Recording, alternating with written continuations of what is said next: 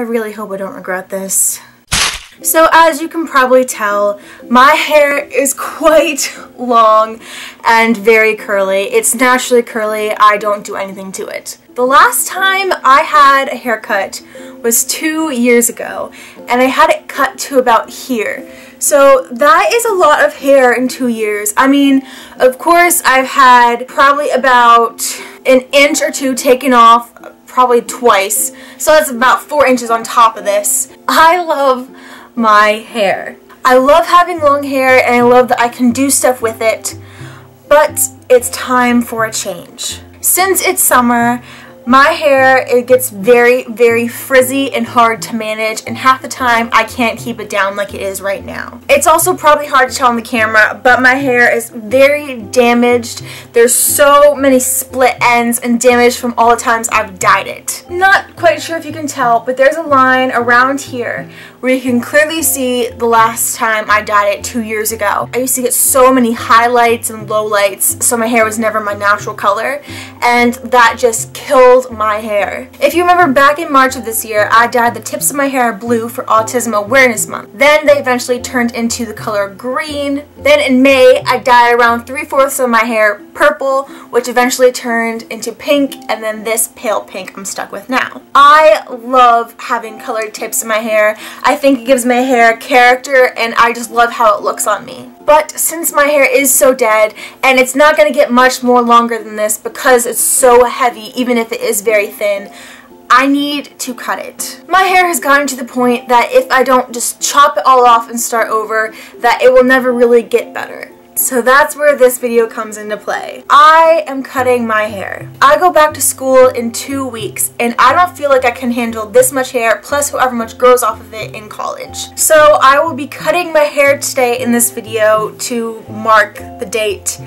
and let's hope this turns out okay. However, before I can cut my hair, since I'm actually getting my mom to cut it, probably a bad idea, I will be straightening my hair so I can show you exactly how long it is, and we're going to get a comparison. So I really hope I don't regret this video, but I'll see you in a second. Okay, I know the camera angle changed, but now my hair is straightened to the most part. There are some kinks in it still. Ooh, that's a big kink. But it's good enough for my mom to cut. So yeah, I just want to show you how long my hair actually is before we cut it. So my hair actually comes way down here. It is so long, and it's about to go. So I guess all that's left is to cut my hair. Let's do this.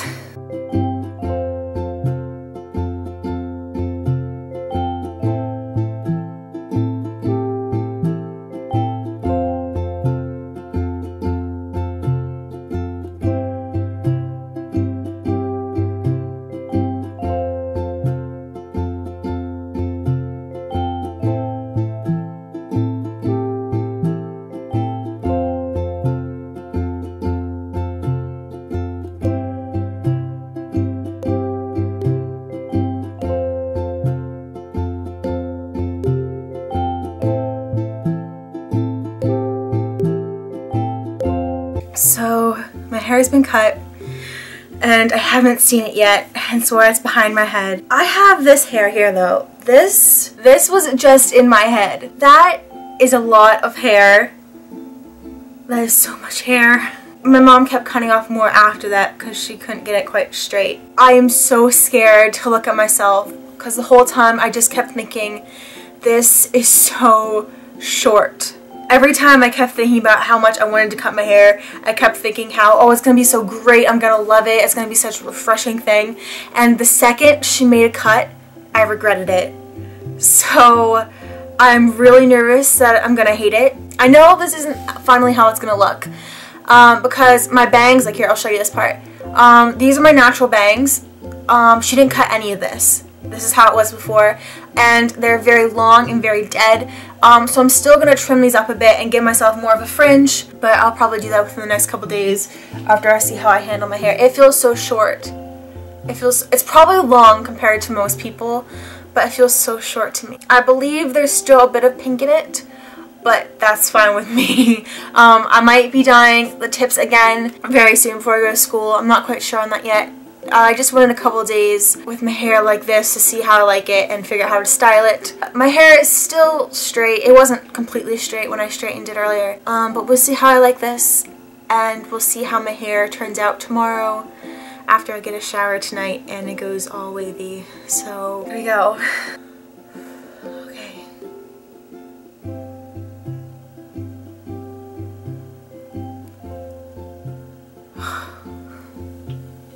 Oh my god. You have no idea how much of a relief this is. In my mind, the hair looked like it was about here. When she was cutting it, there was a moment when we pulled it in front of me and I couldn't see my reflection. Honestly, when looking down, it looked like it was about here, and I was so nervous because I didn't want it to be that short, but this length seems okay. It is so much shorter compared to what I had before. Just a comparison this way, like my hair was down to here before, if not a little lower. This hair is gone. Wow. There are still bits of pink in my hair, as you can see, and I'm gonna leave it like that for now. And my hair is this funky in between crinkly grossness mess, but we'll see how my hair turns out in the next couple days and see if I like it. It's okay so far. It's still just very new because it's so much shorter than I'm used to. Yeah, we'll see how this turns out.